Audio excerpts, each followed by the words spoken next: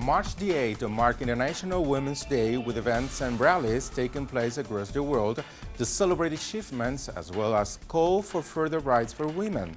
In Venezuela, the inaugural Congress of the National Union of Women ended Sunday.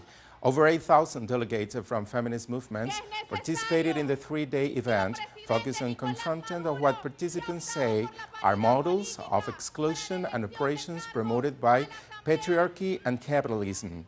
President Nicolás Maduro, who helped initiate the process of consolidating the group last year, was on hand at the closing ceremony. In the best current of progressive, revolutionary and humanist thought, without question, it was President Hugo Chávez who refounded the 21st century.